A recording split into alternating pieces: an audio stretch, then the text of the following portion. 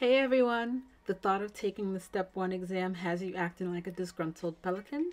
Have a seat and watch this vid. I got you. In this video, I will share information I believe every medical student should be aware of when tackling the USMLE Step 1 exam. First off, Sketchy. For those of you that aren't aware of Sketchy, I urge you to look into their website now. Link in the description. Of all the relationships I've had in med school, Sketchy is in fact bae. It has been my ride or die and has come through for me time and time again. Let me share just how effective Sketchy is. It's been over 2 years since I intensely watched and reviewed all of the Sketchy micro and pharm videos, and I still remember every scene vividly. As a fourth year, when pimped by attendings on pharm, I'm oftentimes able to confidently answer them because of Sketchy. I recommend getting a subscription and starting Sketchy Micro and Pharm early. As a second year, I aim to watch 2 to 5 videos every day depending on the length. And of course, I would fact check and supplement with first aid's pharm sections. UWorld is another resource that you should take advantage of early on. On exam day, you will see that the Step 1 exams look a lot like UWorld. Over the course of my second year and dedicated study period for Step 1, I aimed to go through the question bank 2 times.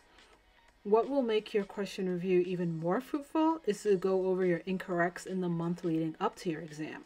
Master those weak areas and use the UWorld's flashcard feature, which I liked using while reviewing for the exam. I found that it was really useful for the table and figures that were provided in the explanation of every question. I would just copy and paste that into the flashcards and review them at least twice a week. Another important thing to incorporate into your Step 1 study routine is NBMES. I know it's painful to have to fork out even more cash to take a freaking exam, as if med school tuition isn't expensive enough. But paying for at least 2 NBMEs provides you with a rough estimate score. It will give you an idea of how you will do on the actual exam. I and many of my classmates actually found it fairly predictive of our actual Step 1 exam scores. Okay, now that we've reviewed that, I want to share topics I think are extremely high yield for the Step 1 exam. First off, we have anatomy. The combination of anatomy and embryology can make up as much as 15% of the exam. I found a PDF a while ago that presented 100 high-yield gross anatomy concepts. Every anatomy concept that showed up on my exam is somewhere in that PowerPoint.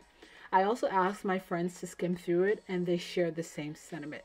This is gold. Check it out and review it if you have time. The examples I have listed are some of the high-yield anatomical areas you should master. Click on the link in the description for an exhaustive list. Okay, and here is a list of topics that came up time and time again on Step 1. I'll give you guys 5 seconds to screenshot or take a picture, or just breathe. I know just thinking about the exam is stressful AF, but trust and believe in yourself. You've made it this far in med school. This is just one hurdle to jump through for that degree. Biostatistics is another area you shouldn't neglect for the Step 1 exam. I felt like reviewing first aid and doing the UWorld questions sufficiently prepared me for the exam, and the topics I believe are extremely high yield. And there are several videos on YouTube that are great sources to review biostats. One of my favorites is Dr. Randy Neal's video. Search Biostatistics Summary Step 1 on YouTube and you should be able to find it. Again, that's Biostatistics Summary Step 1 on YouTube. Last but certainly not least is Biochemistry. I think the Biochemistry section of first aid is long and at times very, very dry, but try to go through it a few times. I found the topics listed below to be the highest yield. Take a moment to take a picture or screenshot.